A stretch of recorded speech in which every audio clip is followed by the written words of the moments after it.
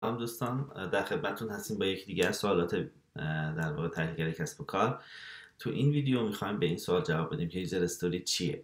خب همونطور که میدونید امروزه روش های اجایل خیلی باب هستن و مورد استفاده قرار میگیرن. یوزر استوری یا داستان کاربر در واقع واحد نیازمندی ها در متد های اجایل هست، مثل اسکرام، مثل کنبن، و فرمتش به شکل خیلی ساده و بیزینس فرندلی یا قابل فهم توسط کاربران غیر فنی هست. خیلی ساده ما برای اینکه یه یوزر استوری بنویسیم میایم و این استراکچر استفاده میکنیم. As a user role, I need to have feature to be able to do something or the business value. To have the business value. نکته اینه که تو این ساختاری که من الان خدمتون گفتم، اول رول کاربر مشخص میشه به عنوان یک کاربر، به عنوان مثلا متصدی کتابخونه. خب پس رول کاربر مشخص میشه برای این یوزر استوری. as a user role I need. خب اون چیزی که ما نیاز داریم ما مشخص میکنیم، خیلی ساده و خیلی واضح میگیم. به عنوان کاربر کتابخونه من نیاز دارم که بتونم پرینت در واقع کتاب های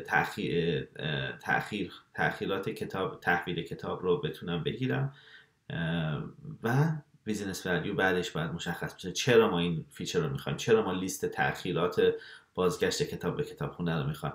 برای اینکه بتونم اون رو تو تابلو اعلانات مثلا الساق کنم یا نصب کنم تا بتونم باشون تماس بگیرم، با اون کاربرا تماس بگیرم که کتابا رو برگردونم. پس این گزارشی که من الان خواستم مشخص شد که از یوزر رول مشخص شد، از طرف دیگه نیاز من مشخص شد.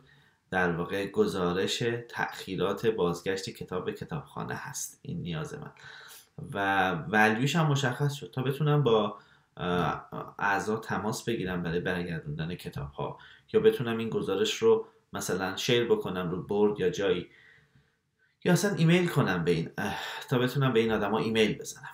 خب اینا همش در واقع مثال خوبی بود از یک یوزر استوری. یه یوزر استوری دیگر رو میبینیم مثلا در بانک.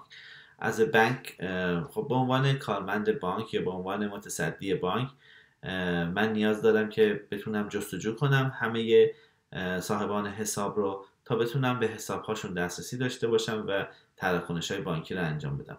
همونطور که معلوم شد الان تو این یوزر استوری من نیازی که دارم جستجوی در واقع صاحبان حساب هست، مشتریان بانک هست.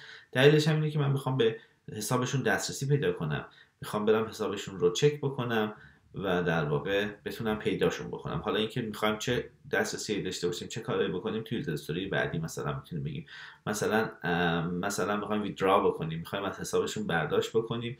این یه یوزر استوریه که مثلا به عنوان متصدی بانک من لازم هستش که بتونم از حساب مشتری در واقع کسب بکنم برای اینکه بتونم بهش پرداخت بکنم.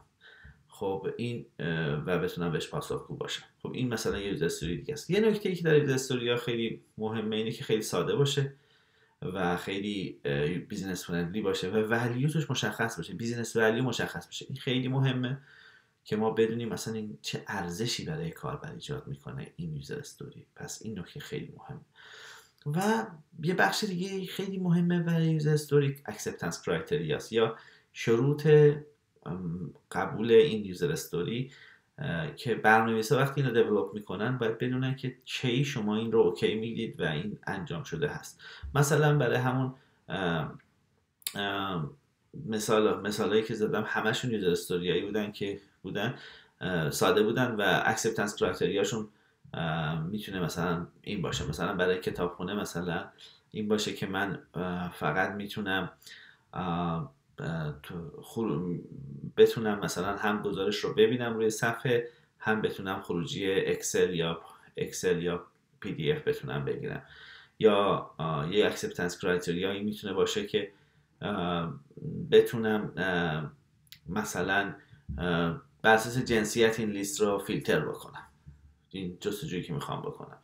در مورد بانک مثلا یک اکسپتنس کرایتریا میتونه این باشه که کاربر فقط در ساعت کاری بانک میتونه به اطلاعات جستجو بکنه اطلاعات مشتری. پس این اکسپتنس کرایتریا خیلی مهمه، چون اون شرط و شروط تحقق اون ریکوایرمنت رو مشخص میکنه و برنامه‌نویس از طریق اون میتونه بفهمه که در واقع اوکی این کاری که من دارم انجام میدم اوکی هست، QA و پروداکت منیجر و پروداکت اونر باهاش مشکلی نداره و اینجوری راحت تر میتونیم تستش بکنیم، استفادهش بکنیم و آموزشش بدیم.